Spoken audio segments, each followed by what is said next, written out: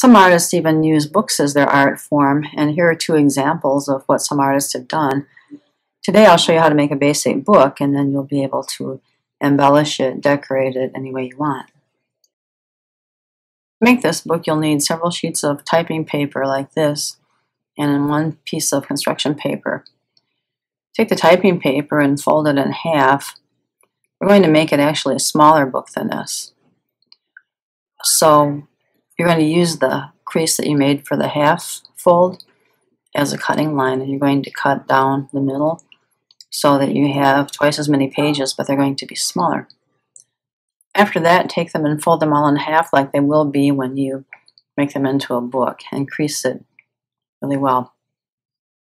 Now take one of them and write down the crease, draw a line, but make it so that there's an inch left of space at each side, or at least approximately an inch, almost an inch. And then carefully stick your scissors blades through so that you can cut on that line to make a long slot.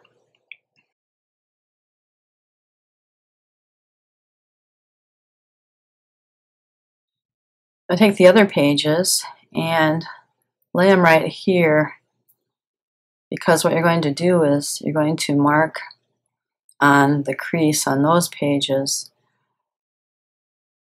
a line like this that is as long as the place where you didn't draw the line on the other one. Okay? And then open it up, you'll see the two lines, and then you need to cut just on those two lines, so there's a slit on each end.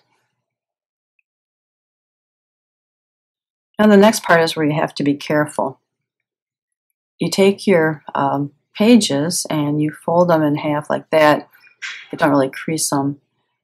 And then you're going to slide it through the slot in here. Now you might end up having to take your scissors and make that slit longer. If you do, just be careful that you don't go through the hole all the way to the edge, because then that'll defeat the purpose. Once you get it to where the slits match up, then very carefully unfold your paper. And what happens is that the slots will fit together. Now keep all the pages together like that. But you have to be really careful with that step. And if you tear your slit, you might have to tape it. But this is what it looks like. And the pages all fit together, and you didn't even have to use a stapler or a paper fastener. Now fold your piece of construction paper like a book too, and crease it, and your pages will fit in like that. So lay it in there, and then take your glue, and on the front page you're going to put glue dots around the edge, all the way around the edge, because this is what's going to attach the book to the cover.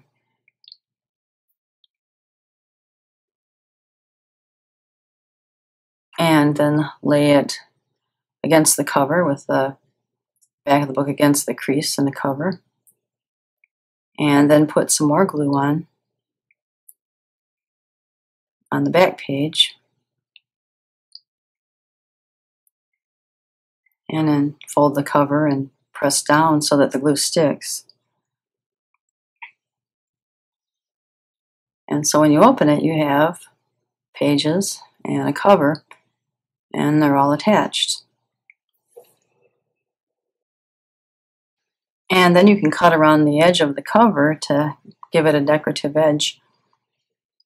And I'm just going to cut curves again, but you know, you could put a fringe on if you wanted to, or cut angles, or you could even cut the book cover into the shape of something, but you want to be careful that you didn't cut the pages unless you want them to be that shape too. But then after you get done cutting your cover shape, then the next thing you should do is decorate it. And I would use cut paper scraps, and I use a lot of colors, and maybe you could even cut out your name and glue it in there. And then you can make it into a journal or write a story or anything like that.